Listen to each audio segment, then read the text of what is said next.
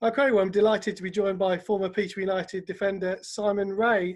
Simon, first and foremost, we just had a conversation off camera, and I suppose the simple question is, are you keeping safe and healthy at this moment in time? Yeah, boredom's kicking in. I mean, what are we now? Week 7, something like that, maybe longer. Going through the usual processes of the new social distancing, trying to keep me and the missus and the family safe. Unfortunately, that means having a little one running around causing chaos that I've tried to strangle about 20 times. They don't put that in the laws, do they, with the social distancing? In terms of your career at Peterborough United, obviously you joined from Birmingham. What can you remember about that particular transfer and how it came about?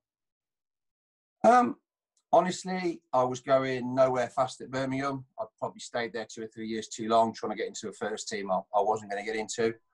And Barry had sent someone to watch Howard Forrington. I think we were playing Hednesford Town at the time. He ended up signing H, and then called me and said, "I mean, get yourself along as well."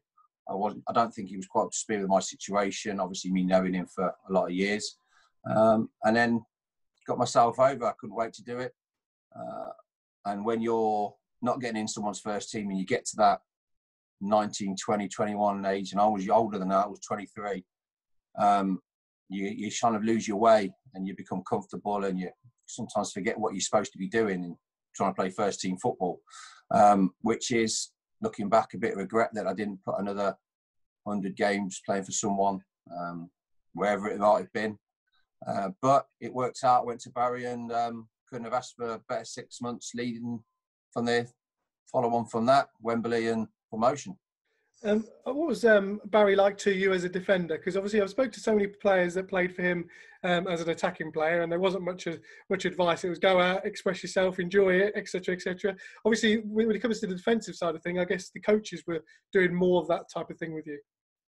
Yeah, Wayne Turner at the time was very good. How he moved the thought process from chaotic at times, lots of changes, and there was a lot more stability, a lot more understanding of each other's jobs, the direction we wanted to go in, how we wanted to play. And I think that was quite evident from the results we got and where we ended up. So I'm pretty sure without Wayne, we'd have never done it. And Barry was Barry the whole time. Sometimes you saw him in the week, sometimes you didn't. Sometimes you knew what was going on, sometimes you didn't. And people say that Barry was this, Barry that, but for me, I knew where you stood. You did your job. You didn't mess around. You didn't make as few mistakes as you could possibly make, and you got on with it. You know what I mean? And if you're having a bad time, you'd be out. If you're having a bad time over a period of time, he would have no hesitation, as you'll know, signing 2 or 3 people in your position, and you'd have to fight for your place. And at one point, I think there was 5 centre halves, 6 centre halves, and you had to fight for your place. Sometimes through luck, through injury, sometimes suspension, sometimes you had to wait to get it back. But you knew where you stood with Baz. Did he make it hard for you as a defender? All out attack, 3 changes at once? Yeah, of course he did. But you know what I mean? He gave you a chance, and he gave me a chance. That's all I can ask of him. You know what I mean? And what I did with it after that was up to me. I got a few bad injuries. You know what I mean? Got suspended. Nothing to do with Barry. You know what I mean? It was a chance, an opportunity that you need, and he gave it me. The playoffs, bizarrely, and it might make you feel incredibly old, is 20 years, obviously, this year. And everyone talks about the final, but obviously the playoff against Barnet, we talk about David Fowler's hat-trick in the second leg. But going into that first leg, what was the mentality like in terms of, did you believe you were going to go to Barnet in that first leg and win? Or was it a case of setting it up for the second leg? 20 years ago, I really can't remember the team talk, if I'm being honest. I always remember going into it that we were a little bit surprised, a little bit, because we came from quite deep from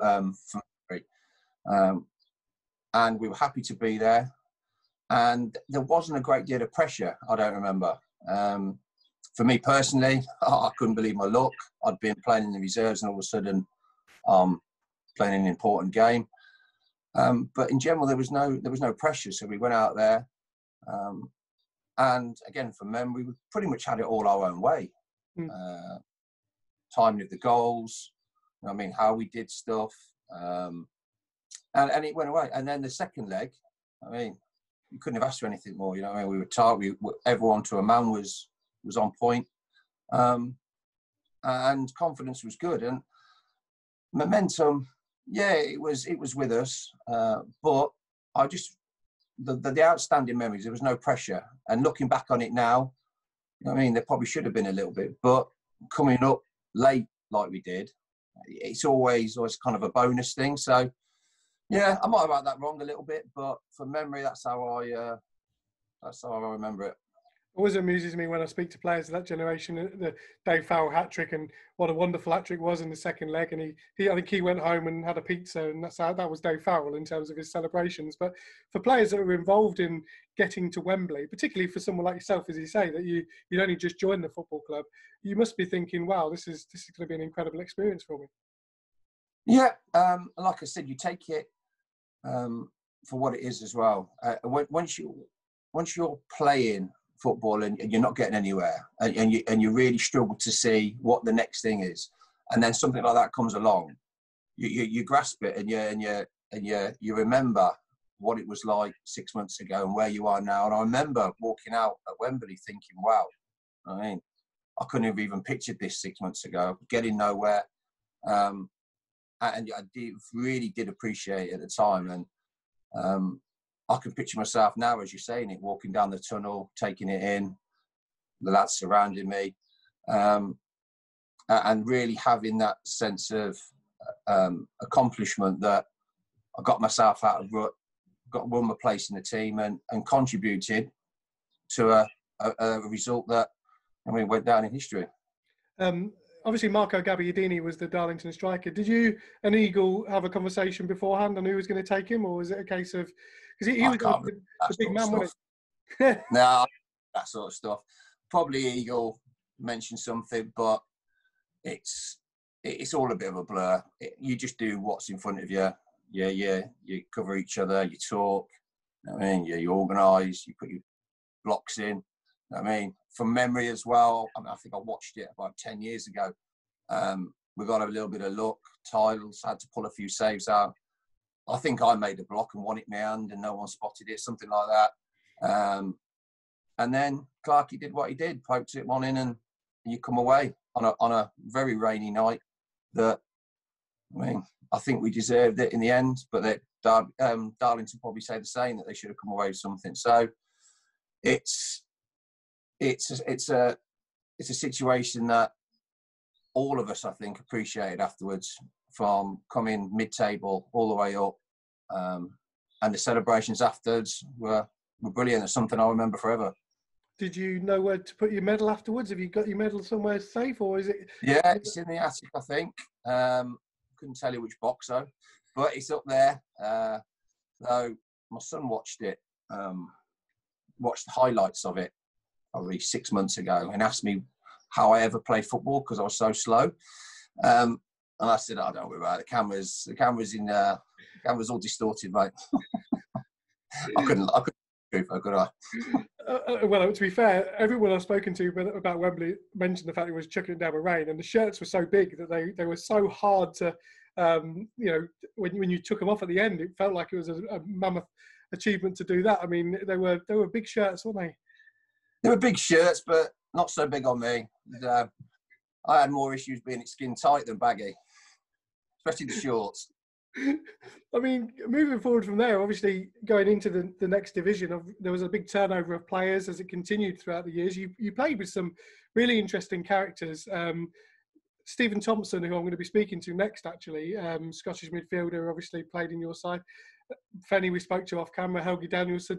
Jimmy Bullard obviously was someone who was there at that sort of time. Was he someone that you actually enjoyed? Because you were a bit of a character yourself, and he was, well, bonkers. Jimmy in particular? Yeah, Jimmy was lively, put it that way. But he came from a similar situation from what I came from. Maybe didn't stay in it as long as I did. Wasn't getting anywhere, got released. And through all of it, as much as he messed around and he caused chaos at times, but he did extra. You know what I mean? And that's what people didn't see. He did extra. He went out with the leg weights. He did his quick feet. He practiced his free kicks. He did what he did to move on to the next stage. And a lot of people don't mention that, but they just mention the lunatic that he was at times. But that was part and parcel of why everyone liked him, why everyone will remember him, where he is now, what he's accomplished now. And he came from a difficult situation and grasped it. You know what I mean? And I would have said for that 2 years, he's probably going to go down as one of Peterborough's best midfielders ever. You know what I mean? But he worked hard, as well as, you know what I mean, us wanting to slap him a few times. But I mean, that's who he made. That's what made him. In terms of other players you played with during your Peterborough career, who else sort of stands out as either the closest person to you in terms of a friendship group, or someone that you really remember because of what they were like off the pitch? I think from a personal point of view, H, because we came from Birmingham together. We spent a bit of time at Peterborough. We lived in Leamington. We lived opposite each other for 3 years. We went to Redditch together after it was all coming to an end. So from a personal point of view, H. But people like Leon, Jason, David Oldfield, who helped me, Steve Castle, Eagle, that, I mean, these two of them were at Birmingham when I was there. Bully as well, was always very close. I mean, Faz. It could go on and on, you know what I mean? And as we got there, Gilly, Shieldsy, Jelly, Helgi. I always liked Helgi. I thought he was an exceptional player that could have gone further. So the list is endless. And people have asked me this before. It's rare, or, well, rare is the right word, but you've got to get lucky to have a good changing room. And we had one for a long time through Jason, Leon, Clarkey, Eagle, David Oldfield, Fozzie, Gilly, Shieldsy. There was a good dressing room for a long time, and not many bad eggs. And to be quite honest, bad eggs didn't last long with Baz anyway. So personally, H, but in general, I mean, Leon, Jason, all them boys stuck out through being good lads, you know what I mean, up for a fight. And I wouldn't have had it any other way. I mean, because I've been in some bad dressing rooms where no one talks to each other, no one wants to know each other. And it drags, you know what I mean? It drags you down. It shows on the pitch. And I don't think with the resources we had at Peterborough, we could have finished mid-table a lot of the time without forcing them things. You know what I mean? So, yeah, I'm fortunate. I class myself as fortunate to have a good dressing room for a lot of years and some good people in it. Yeah. Obviously, going up a level as well, you had different kind of challenges in terms of the opposition you faced. Were you someone that relished that kind of opportunity to sort of test yourselves against, you know, a higher standard of player? Absolutely. And again, I'll go back to what I came from. You know what I mean? Playing reserve team football for 3 or 4 years, it doesn't mean anything. No one remembers it. No one can tell you anything about it. And then to relishing going into those challenges, the league above, trying to finish mid-table, trying to push on, you know what I mean? Trying to keep your place through injuries and illness and everything. All these are challenges that every day you've got to push through. And it makes you who you are. You know what I mean? It makes you put your body on the line. It makes you clear one off the line with your head and get booted. It makes you play on through when your leg's strapped up all the way to your knee. You know what I mean? It makes you play with 2 strappings on both ankles, or all this sort of stuff that all the boys did on a regular basis. You appreciate it, and you want the new challenges, and you want to play against as good as people as you can. But to do that, you've got to keep your place, and you got to keep your attitude and your willingness to keep pushing forward. I think you scored 8 goals during your posh career that I can find. Were you someone that, as I say, find? I mean, I'm going on the stats rather than delving into the videos. I think that's...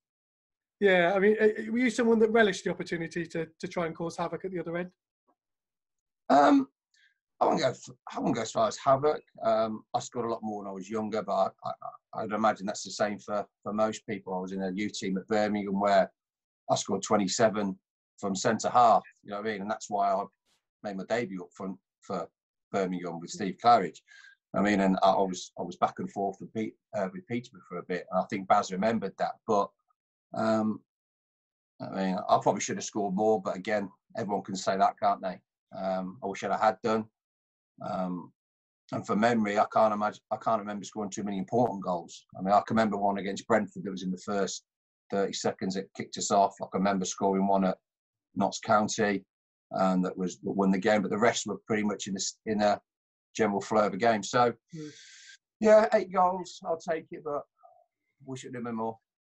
I don't like to bring up the red card at Cardiff, but it was pretty quick, wasn't it? Yeah, I mean, honestly, I think I remember it a lot different from other people, and I'm probably in the minority. But it was, I think it was like 10 seconds, wasn't it? Or 9.5 seconds of they did it, and it went down as the fastest ever, or after Pressman, or something like that, the fastest outfield player. But honestly, it's just all a blur. I remember the one memory I do have, if I've got it correct, is that the ref just come over and smiled at me and said, "Oh, I've got no choice. You got to go." And I remember walking in that change room and thinking, I literally just finished warming up. And I had to go into the Cardiff crowd in my tracksuit and watch the game getting pelted with everything, physically, abuse, coins, verbals, everything. And I've got 90 minutes left and 1-0 down, 2-0 down, 3-0 down. I remember Baz looking around, shaking his head at me. I remember walking in afterwards and just the one thinking, I'm not going to hide. I'm just going to sit there, take it as on the chin. And I got hammered. I got absolutely hammered. And losing 3-0, and it was a long afternoon for the boys. And yeah, it's one of the few things that I can laugh about, to be honest. I think you ended up making around about 170 odd appearances for the football club, which actually, when you think about it, is quite a tremendous achievement. Given the fact that for first team experience prior to when you joined, you didn't have a lot, and to be consistent and play the amount of games you did per season over a period of time, you must have been, given the fact you picked up a few injuries, happy with how regular you were. Yeah, that was down to a few factors. One, I played through a lot of pain at times. You had to do it. There was so much competition. I wanted to keep my place. Wherever I could, I played through it to get that run of games. And the competition from the continual lads being brought in as well always made you train a bit harder. You know what I mean? Just put that little bit extra in. And I always felt that, and I'm pretty sure I'm right about this, not that, I mean, what Baz will say, I don't know, but Baz was always looking to sign a left centre half, always, either Arbs, Brano, someone like that could give a bit more balance. And I was always a lad on the left because I was reasonably comfortable on it. Mark Joseph came in for a bit, even though he wasn't a lefty.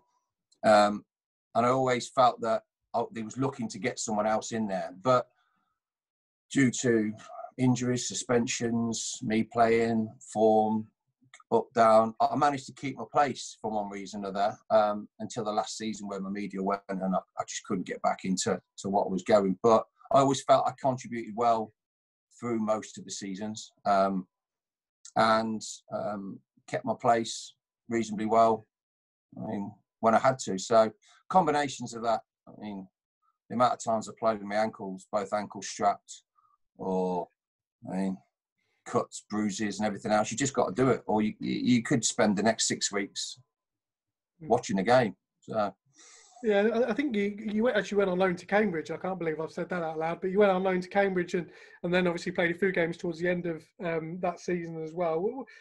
Looking at the stats, I can't remember why, but because you were in the team at Peterborough and then suddenly you were at Cambridge on loan. Do you remember how that happened? Yeah, I did my medial. From memory as well, we played Brighton away. I might have this a bit blurred, but we played Brighton away, and we were on the coach on the way home, sitting down. I stepped off the bus, and my medial, I'd done remedial. I couldn't tell you how in the game. I'd played 90 minutes. To this day, people ask, I cannot tell you how I did it. Got off the bus and I was never the same again. And then that was towards the end of the season. Probably didn't get it treated like I should have been and got it treated. It was all like, it would be okay. We'll see how it is to start the season, but it wasn't the same. I remember running around, what was the old training ground? Woodlands or Eye? There was two, one at Eye and one at Castor. Castor, that was it. I remember running around the pitches at Castor. I can't run. And then Shell said, look, I mean, ain't cleared up, go and get an injection. But the problem is, it was the start of the season. An injection, attack that. It still wasn't brilliant. I got through bits and bobs, but I was not operating anywhere near what I was. And then eventually, I just lost my place, couldn't get in the team. And then I had to find something else. But I went to Cambridge, unfit, very unfit, because I just couldn't train. And managed to put a few good results there. I remember we kept like 4 clean sheets out of it, but in the end, I had to just leave. The last 2 games, I couldn't. It wasn't fair to the lads at Cambridge for me to hobble around. So I said, look, I'm feeling well, but I didn't want anyone to know about my knee being that bad. But I just made an excuse. I said, look, I can't play anymore. So they cancelled that. And I knew in my head that was it. You know what I mean? It eventually healed, but by that time, no one had any more confidence in me as far as playing at a league. And then managed to get to Nuneaton. And then for the last pre-season game against Burton, broke my ankle. And that really was the end of stuff. You know what I mean? So I just got back. My knee was feeling okay, and I broke my ankle.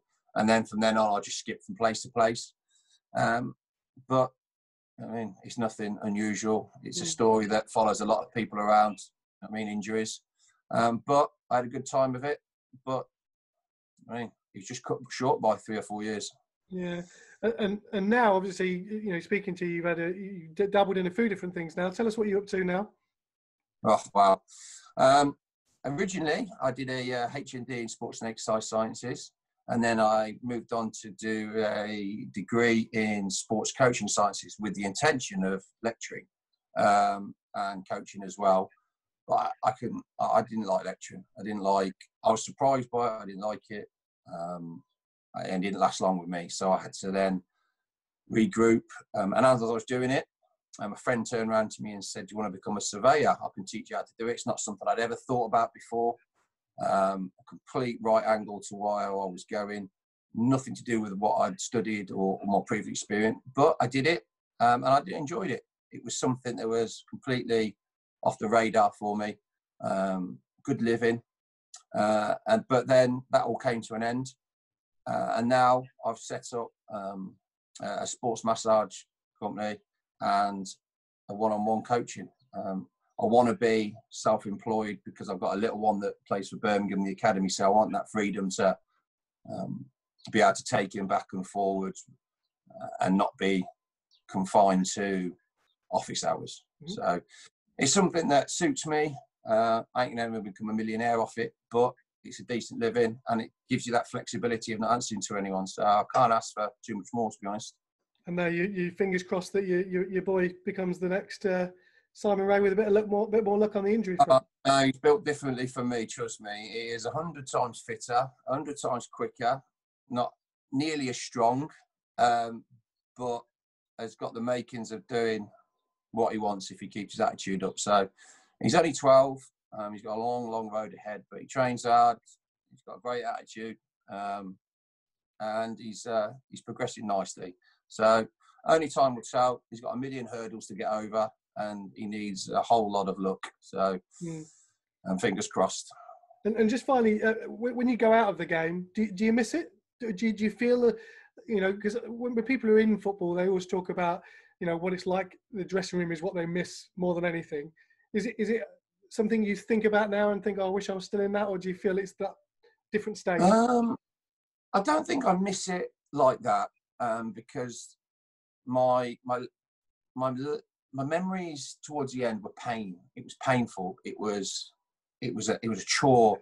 I was not conning people. That's the wrong word. But I was pretending to do stuff that I couldn't do anymore, and it was kind of a relief for me. You know what I mean? As much as it's a good life, it's a good living. You meet some great lads, like I've said. It was a relief to stop in the end because I was just in pain. I was taking way too many anti-inflammatories on a regular basis, which just, you know what I mean, you should not be doing. So to me, it's a relief. Do I look back with some good fond memories? Yeah. Do I miss it? I can't say I do. And if at the ending had been different, I might be saying, yeah, I do miss it. But I do enjoy the coaching side. I do love watching my boy play football. I still love football.